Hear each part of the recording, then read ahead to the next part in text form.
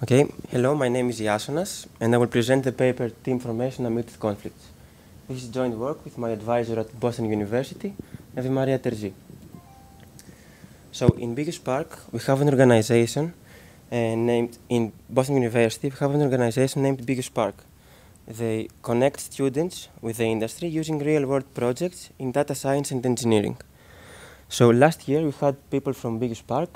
They approached us and asked us to automate the procedure of assigning students of large data science classes to industry projects based on their preferences for projects and collaborators. So let's start with a concrete example. Suppose you want to organize a project-based class.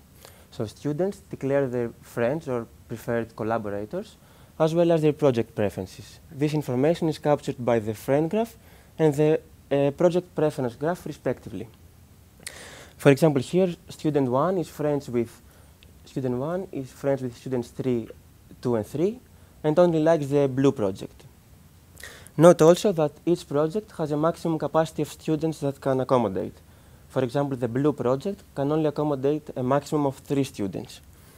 So now, given this input, the question is, how do you assign students to projects? And of course, the goal is to come up with an assignment so that students get their most preferred project, as well as the maximum number of friends possible in their team. So a solution for this example might look like this. So we assign students 1, 2, and 3 to the blue project, students 4 and 5 to the red project, and finally student 6 to the green project. Note that this solution satisfies all of the project capacity constraints, and also we assign each student to exactly one project. So a key idea in our formulation was to, instead of considering the friend edges, consider conflict edges. That is, instead of working with the friend graph, we used the complement of the friend graph, which we named the conflict graph. Here's the complement of the friend graph for this example that we saw in the previous slide. So the objective that we found works best for our problem is to maximize the happiness of students based on the project preferences, basically the projects they got, while at the same time maximize the conflicts across teams. Note that this is equivalent to minimizing the conflicts within the teams. Now, before defining our objective, let's first define binary variables. So we define variables x, v, t for every student v and every project t. So as we set x, v, t equal to 1 if student v is assigned to project t, otherwise we set x, v, t equal to 0. So now let's define our objective. Our objective comprises 2 terms. The first term is the project satisfaction term, which captures the satisfaction of students based on the projects they got. And the second term is the social satisfaction term, which is equal to the weight of the conflict edges across the teams. We also added a hyperparameter lambda so as to weight the 2 terms depending on the application at hand. An interesting observation for this objective is that the first term alone defines a B-matching problem, while the second term alone defines a max-cut problem. So we can think our problem as a mix between B-matching and max-cut. In what follows, I will denote our objective with f of x. The constraints that our solution should satisfy are the following. So first, each individual must be matched with exactly one project. Our solution should respect the maximum capacity of each project. And finally, the variable should be binary, either 0 or 1. Oftentimes, in our algorithms, we make use of the fractional relaxation of this feasible set of solutions, where we replace the last constraint with this one, where we allow our variables to take any value between 0 and 1. So, as you might have guessed, this problem is NP-hard. This is because it is a generalization of max-cut, which is a well-known NP-hard problem. Thus, our focus is to design good approximate solutions. So our results include the 1/2 approximation algorithm, which we name pipats, a 3/4 approximation algorithm, which works under a balancing assumption on the input, and we call R pipats or randomized pipats. And finally, we developed several heuristics that work well on large graphs. In this presentation, I'm only going to explain the 2 approximation algorithms. So I'm not going into the details of the analysis of each algorithm, but I will give a high-level sketch of the ideas involved in the design of both algorithms. So both of them follow this relaxed and round template.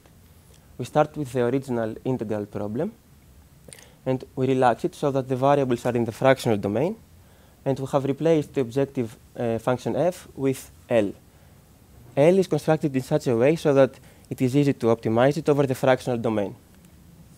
The next step is to solve the relaxed problem and obtain a fractional solution, here denoted by y star.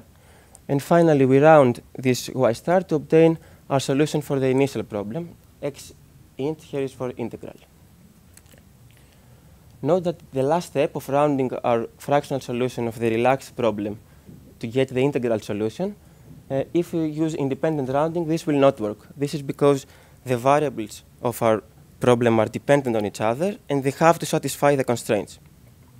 This is why we used dependent rounding schemes, and in particular, we used pipatch rounding and randomized pipatch rounding.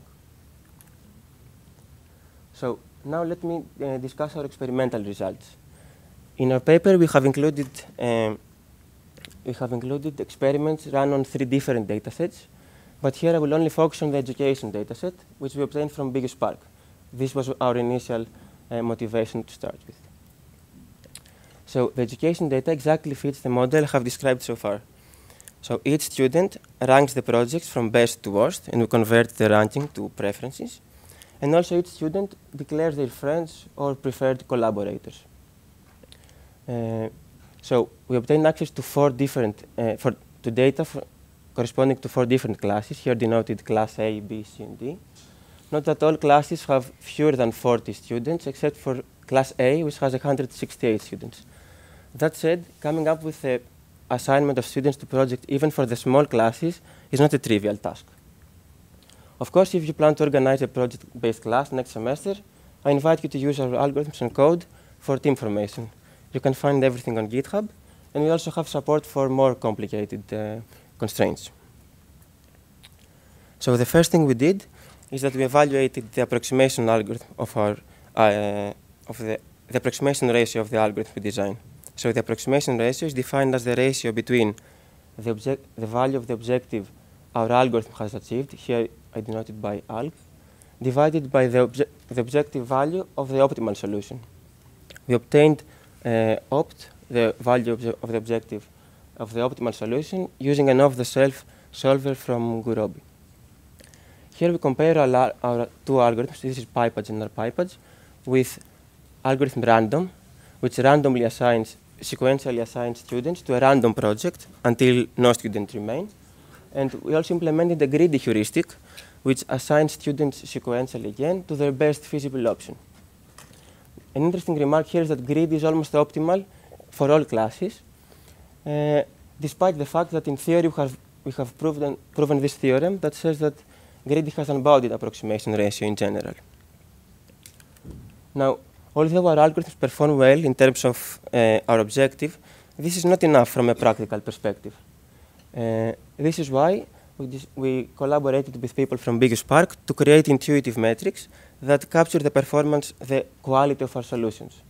So we developed these 2 metrics, the average project rank, which is the average rank of the project each student got based on his or her own ranking of the project, as well as the average number of friends in team, which is, I think, self-explanatory. So these metrics are not directly optimized by our algorithms. However, having good values in these metrics will prove that our objective is actually the right objective to optimize. So here we report the average project rank for our algorithms. Here are our 2 algorithms, which both have an average project rank of 1.81. This is better than manual, where manual is the actual solution used by people from Big Spark. And also note that optimal is, of course, better than manual. I also want to mention that running our algorithms requires only a few seconds, while the solution by human experts required days of human labor. Here I report the average number of friends in team. Note that our algorithms are worse than the manual assignment. However, optimal is again better than the manual assignment. This supports the fact that our objective is actually the right objective to optimize. Finally, I want to discuss some future directions that I think are interesting to explore.